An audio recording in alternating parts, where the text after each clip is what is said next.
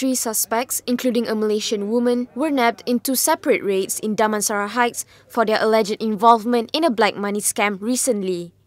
City Deputy Police Chief Deputy Commissioner Datuk Law Hong Soon says police seized 45 bundles of counterfeit 50 ringgit notes and 99 pieces of gold-coloured metal plates. Saya ingin menekankan bahawa masyarakat umum di sini jangan terpedayalah dengan mudah saya nak percaya dengan orang ramai atau siapa-siapa saja yang ingin menawarkan benda-benda yang kadang-kadang tak masuk akal lah, ya, dengan membayar wang yang sikit untuk dapatkan satu keuntungan yang besar.